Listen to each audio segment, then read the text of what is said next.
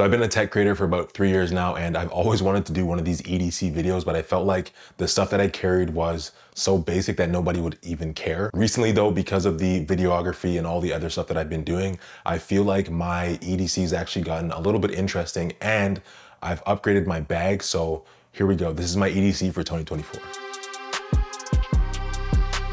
So this video is going to be a little bit more on the go focused. So this is the bag that I use. It's the Grams 28.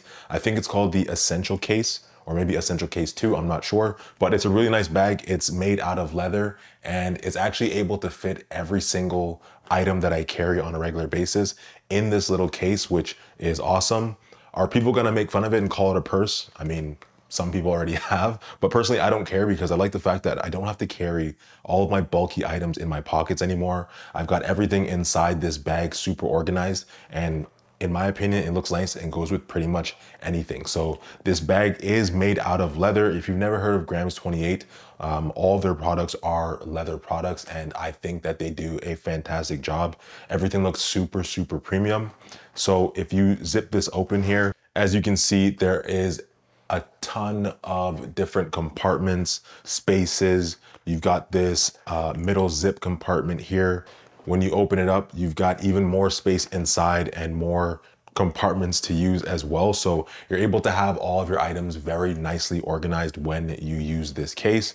Obviously, I've taken everything out because we're gonna go over all of my items one at a time, but I don't know, I just like that, you know, like I said, everything's in one spot. I don't have to worry about filling my pockets with a ton of stuff.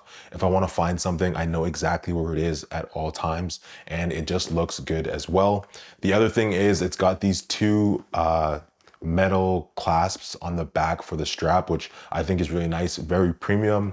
You don't have to worry about these breaking or bending or anything like that. They look good, they feel good, and overall, there's honestly nothing bad that I can say about this case. Again, that is the Essential Case, I believe it's called, by Grams 28.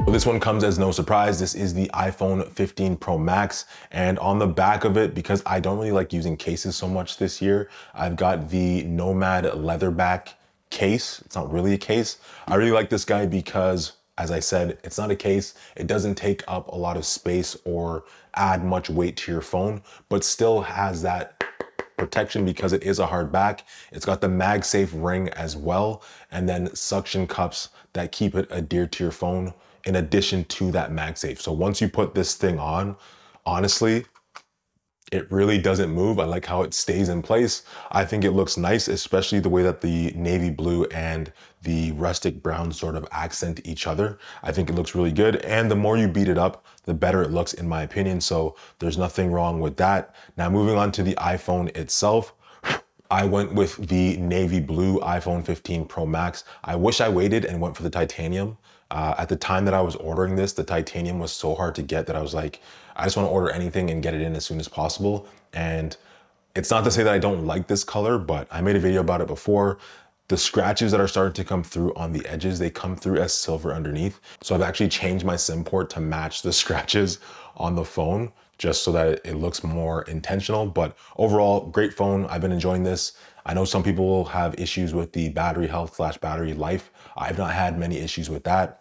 You know everything there is to know about iPhone anyway, so we don't have to go too much in depth as far as this goes. But yeah, this is my daily driver phone, or one of my daily driver phones, because we're gonna cover the next one in just a second. And that next phone is the Samsung Galaxy S24 Ultra. And again, right off the bat, I love this phone. This phone is actually amazing. My SIM card typically stays in this phone here, and I just create a hotspot and hotspot it over to the iPhone 15 Pro Max. I do not make enough money to be having 2 SIM cards and 2 separate phone numbers. All that stuff doesn't make sense for me, but the fact that I love Android so much and I still love Apple and the ecosystem and it just works in my workflow, it's kind of hard not to want to carry both phones. And without the carrying case that I use, or without the tech bag that I use, you can see how it would be annoying to have a 15 Pro Max massive phone and the S24 Ultra massive phone in both jeans pockets while walking around. This phone, honestly though, has been fantastic. If you've not had a chance to try it, or maybe you've only ever been iPhone and you're kind of curious about Android and how things work, this is, in my opinion, the most premium Android phone that you can get. It does everything well. There's really not much to want when you have this phone, other than the fact that social media is kind of weird on it still. I don't know how, after all this time, it's not properly optimized when it comes to like posting a photo on Instagram and having it look the way that it did when you took that picture. I don't know what's going on there, and a bunch of other little quirks too, but overall fantastic phone, and I love carrying this on me. Oh, and before I forget, same thing with this colorway that happened with the navy blue. I really wanted the titanium. I think the titanium looked so sharp, but it sold out so fast, and I was like, I just want to get my hands on the S24 Ultra. So I ended up going with this purple, and there's really not much wrong with the purple. Like, I like it, but then anytime I see that titanium, or I put this beside someone that has a titanium, I'm just like, man, is there any way that I could like break this and use my Samsung Care to replace it with a titanium one? I just think it looks so sharp, and if I would have had both titanium colored phones, I think that would have been really cool. Next up are the earbuds that I carry. So because I carry two phones, I also carry two sets of earbuds. So I've got the AirPods Pro 2s, unfortunately still the Lightning edition. And then I've got the Pixel Buds Pro 2s, I think that's what they're called as well. I really like these earbuds. At first, I wasn't too sure about them. Like, something about just the way that they looked kind of threw me off before ever even trying them. And for whatever reason, I wasn't really interested in any of this earbuds that Samsung has to offer. And I did have a Google Pixel, well, I still do have my Google Pixel 8 Pro back there. So that's what I originally bought these for. But then once I tried them for the first time, the sound quality on these is excellent. Like, I personally like the sound quality of these better than my AirPods Pro 2s. However, where the AirPods Pro 2s excel is the fact that they have way better noise canceling. And so the overall use of these, I think, is better. On the front here, I've got some kind of Spigen, I don't even remember what it's called, but it's a Spigen clasp that's supposed to help keep your case closed if you drop this or whatever the case might be. I keep it on just because I think it looks cool. It differentiates my AirPods from everybody else out there that has them. And I like that I have to be very intentional to open the case now. You can't just flip it open. You actually have to press down and flip it open like that. So you can hear the little click there. So yeah, those are the two earbuds that I carry. I wish my case was a little bit bigger so I can carry some over the ears, in which case it would probably be the Sony XM5s, because I really do like those, super lightweight. I love the way that they sound. Although I do have the AirPods Max as well. They just don't fold up, so they're impossible to put in anything other than that carrying case and then a backpack. Next up, we've got the power bank that I carry. This is the Anker 533 power bank. I believe it charges up to 30 watts is the fastest speed. So you've got two ports on this guy here, or two USB-C ports rather, and a USB-A port. One thing that I do really like about the 533 is that there's this little button on the side, and if you press that button, it lights up, has the Anker screen, and then it shows you how much battery is actually left on this battery itself. I've had so many in the past that use the little LED lights, and you're constantly wondering, is this at 50%? Is it at 26%? Like, I have no idea what this is at. And you plug it in thinking you're gonna get, you know, a nice 50% charge on your iPhone or whatever phone you might have, and it ends up dying in like 5 minutes. So I bought this for that reason. Well, two things I don't like about this power bank. One, it's extremely expensive. I think the price was like $70 Canadian, something to that effect. Way too expensive for what this is. I think it only has, where is it? 5,000 milliamp hours. This is a 5,000 milliamp hour battery. So it's gonna charge your iPhone once in a bit, which for that price, I don't think is enough. That's the first thing. The charging speeds are good when it comes to the output, obviously at 30 watts, but the time that it takes to actually charge the power bank itself, I think is absolutely ridiculous. I don't know if mine is faulty, or if what I'm using to charge it is faulty, or maybe I'm not, you know, charging with the right wattage. Whatever the case is, I don't know, but this thing takes forever to charge. So I find I do my best not to use it unless it's an absolute emergency. Like, if I were to need to charge my phone right now, I know some people will be lazy enough to just, you know, connect this immediately with the USB-C cable, connect it to your iPhone, give it a little bump, and then go about your day. I won't do that. I'll go the extra mile, go to an outlet, use my charge over here, whatever the case is, to always keep this juiced because I hate how long it takes to fill it up. So the next one is a really fun one. This is the DJI Osmo Pocket 3. This camera has gotten so much hype. Like, before I bought it myself, I definitely thought that the reviews that I was watching were sponsored and this thing wasn't gonna be as good as it is. I'm not sponsored by DJI. DJI has never sent me a product ever. I bought this with my own money and I can absolutely say without a doubt that this is one of the best purchases that I've made in the last year or two, hands down. So I personally bought the creator kit. I'm only gonna show you 2 pieces from that kit right now, just because these are the 2 pieces that I carry with me the most. So this is obviously the DJI Osmo Pocket 3. You flick it, it turns on, the camera adjusts. You can flip the camera around and record what's in front of you, or you can flip it as a selfie cam and use it like this. It has that nice screen on the front that helps you frame up your shots, helps you to keep yourself in the frame, whatever the case is. There's a ton of settings on this guy too, so everything is fully customizable. You can change your white balance, your shutter speed, your ISO, your frame rate to get the most cinematic looks. You can shoot in D-Log, so you have free range to color grade however you want. That's one of my personal favorite things, is that it's so small, it fits in a pocket, hence the name Osmo Pocket 3. But then I'm able to blend this footage into the footage from my Sonys.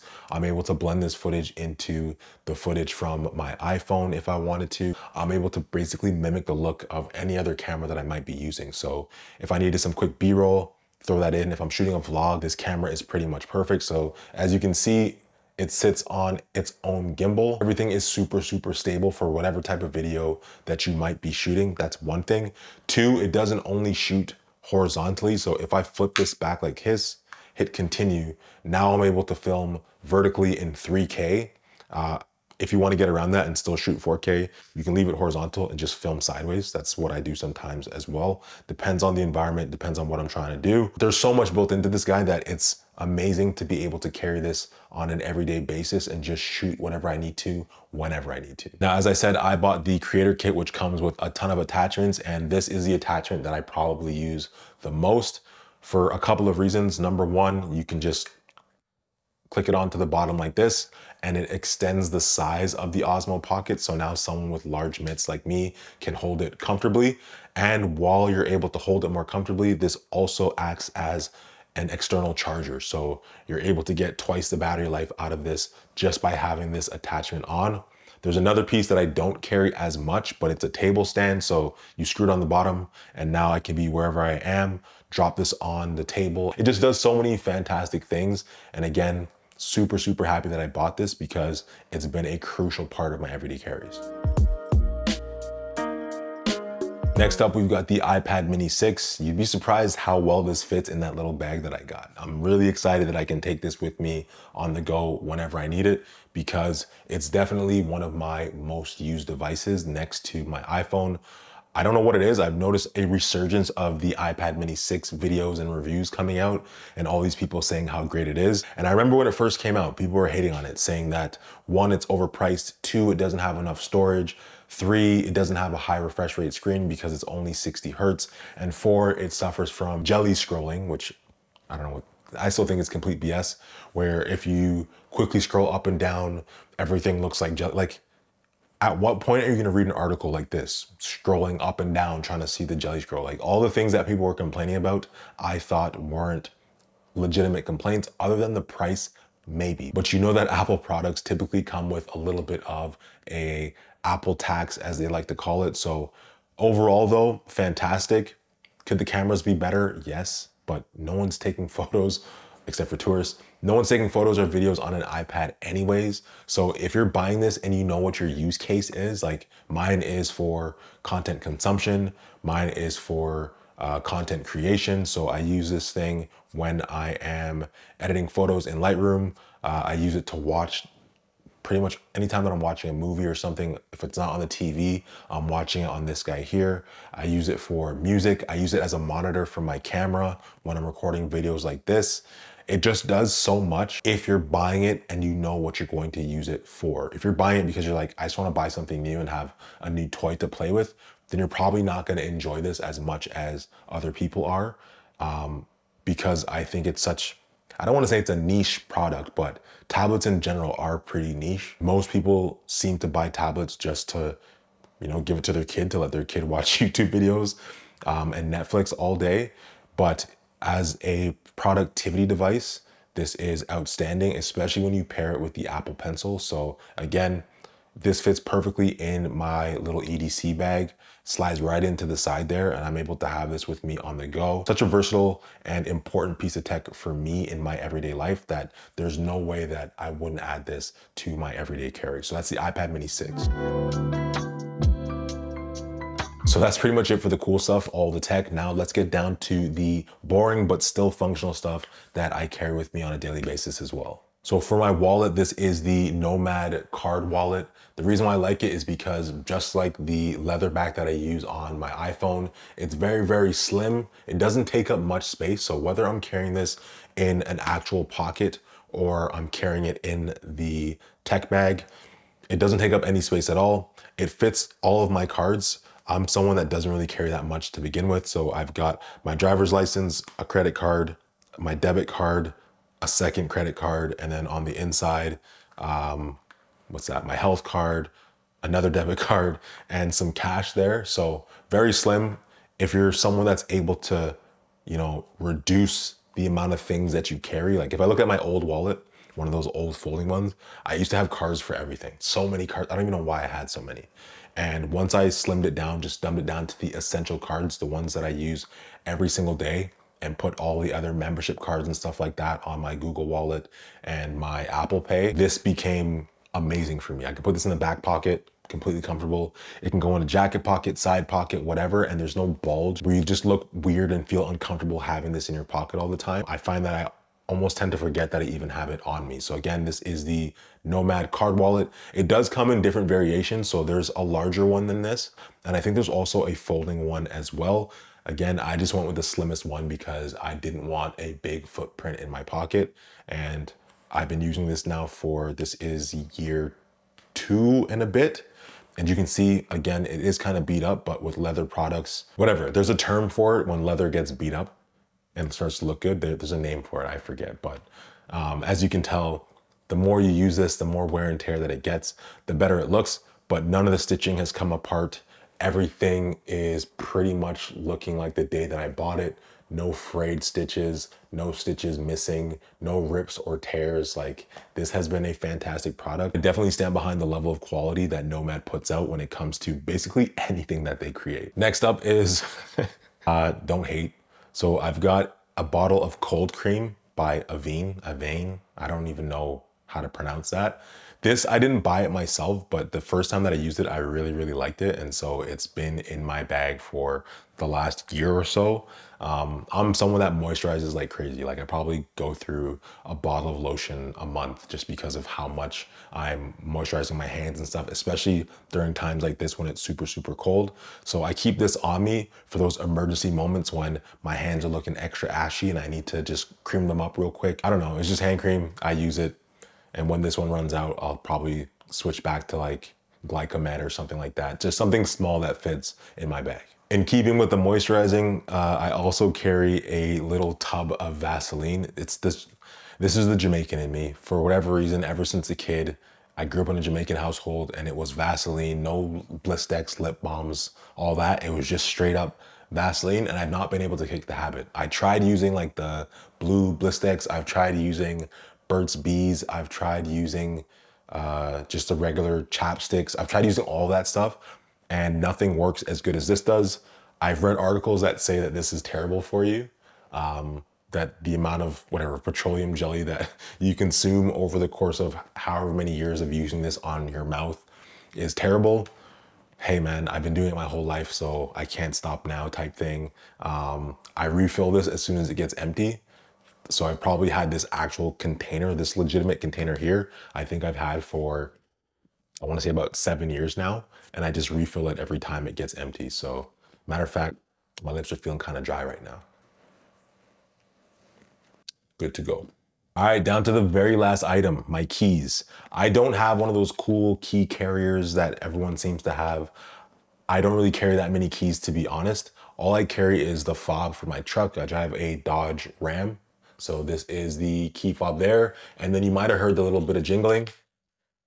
So that jingling there is this one key. This is the only key that I carry on me on a regular basis. And this key, actually, I just got it about 6 months ago when I got a PO box. So I got a PO box for this channel because I get so many packages from brands and stuff, and I'm not always home in order to accept the deliveries. So I got a PO box, and this is the key for that box. I don't even use it that often because I find lately I've been home the majority of the time to receive packages. So I might even just end up taking this off my keychain and leaving it in my truck directly so that I don't have to hear this all the time, because I do absolutely hate that noise. And actually there is one last thing. So anyone that knows me knows that I am constantly flossing. Like, I have an issue, I think. I don't know what it is. I leave these around the house because I'm flossing so much. I got one in my lunch bag. I got like a pack in my car. I got it in my gym bag, my Muay Thai bag. Pretty much everywhere I keep these. So I keep about 3 or 4 loose ones just in the grams 28 bag as well with me at all times, because I'm always toothpicking, I'm always flossing, and I just like having that on me. The second anything feels like it's stuck in my teeth, I gotta go and dig for it. And it just looks a lot better than being that guy that's doing this all the time with the fingers. Plus, this is way more sanitary to do as well, especially when you're on public transit and things like that. So I keep a ton of these on me. I've got 2 here. There's actually another 2 on the table beside me. But yeah, that's pretty much it. So I just tossed everything back inside the bag, as you may or may not be able to see, but that's pretty much it for me. If there's anything you think I should add to my EDC for the year, or something that you think is definitely missing from this kit, please feel free to let me know down in the comments. But that is pretty much it from me. Much love as always, throwing up 2 of them, and I'll catch you guys in the next one. Peace.